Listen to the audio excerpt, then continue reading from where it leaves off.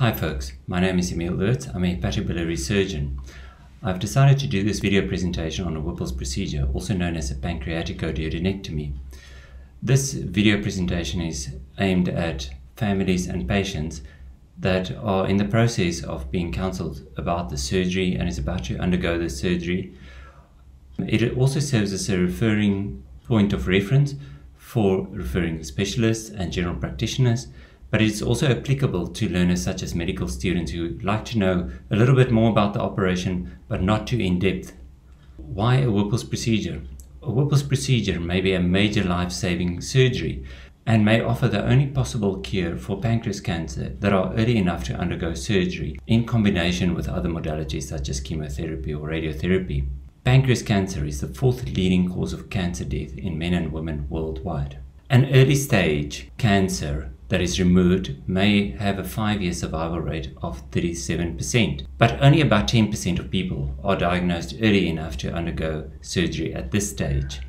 If the cancer has spread to the surrounding tissues or organs, the 5-year survival rate may be as low as 12%, but when the cancer has spread to other organs or body parts distant to that of the primary cancer, the 5-year survival rate may be as low as 3%. So I'm going to discuss some issues around the pancreas, the symptoms, the operation, and then to just wrap everything up at the end.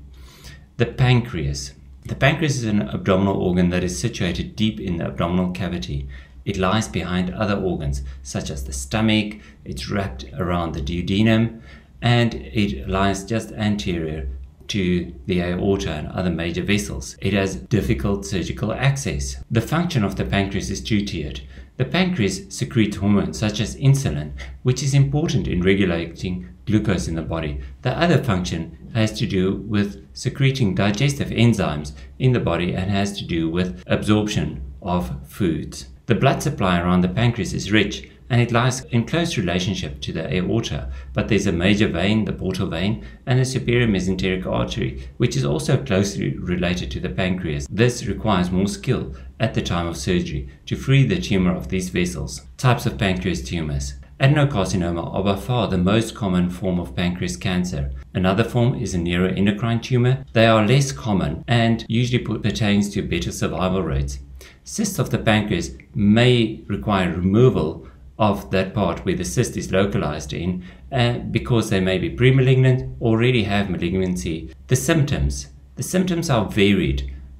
Often patients may present with deep jaundice, or patients may have pain radiating through the back. There may be also other complaints such as loss of weight or loss of appetite, and sometimes it could be really non-specific. The investigation of choice is a CT scan, which is the mainstay of diagnosis.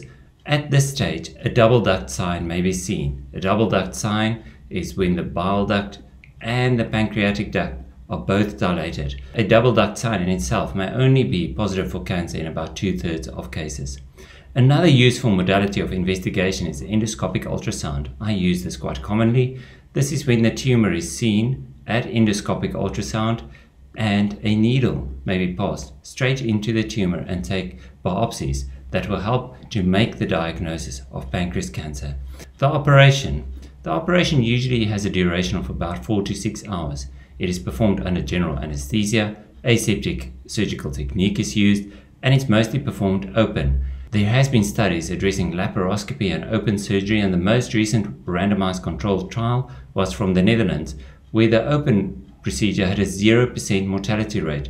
The laparoscopic procedure had a much higher mortality rate, and at this stage, for the general population, open surgery remains the choice. The operation is quite standard. A standard exploration is performed. At this stage, the surgeon palpates the liver, feel around for peritoneal nodules. The gallbladder and the bile duct is mobilized. The portal vein is dissected. There are 3 divisions: the pancreas, the bowel, and the bile duct. And the specimen is removed and sent to the pathologist for further assessment and staging.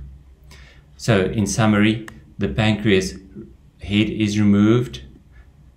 A part of the stomach may be removed in the classic Whipple, but a pyloric preserving procedure will be divided right over there. That's called a pyloric preserving pancreatico-duodenectomy, and then division of the small bowel and the bile duct. A reconstruction is performed. The pancreas is attached to the posterior or the back wall of the stomach. The small bowel is reattached to the stomach, and the small bowel is also attached to the bile duct. So that's the anastomosis of the pancreas into the stomach, onto the small bowel, to the bile duct, and the stomach to the intestine. The post-operative phase is usually the first 2 days in the ICU or high care setting. A nasogastric tube is in place. The patient may be mobilized on the second post-operative day. Water and other liquids may be taken on the second post-operative day. Abdominal drains, which is placed at the time of the surgery, are usually removed after the 4th or the 5th day of surgery. Discharge usually happens after 7 days. What to expect once the patient is discharged? The recovery phase may take several weeks. There may be minor niggles that present itself, which may be dealt with. Chemotherapy or radiotherapy may only be able to commence about 6 to 8 weeks after surgery.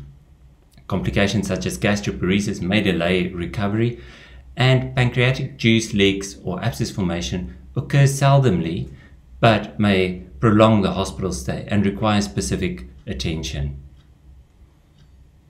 So to conclude, a Whipple's procedure is a major surgery which involves removing a block of organs followed by 3 reconstructions. The pathology specimen provides the local staging which influences the type of chemotherapy or radiotherapy. For borderline resectable cases, this is a subset of cases which usually require the involvement of the tumor or invasion of the tumor into the portal vein or another major vessel, and may require chemotherapy before surgery, and also at the time of surgery may require resection of the part of the portal vein and a reconstruction. I hope this video is informative and that you found it helpful. If you would like to see more content, please post it in the comment box below, and I hope to provide you with more information in the near future.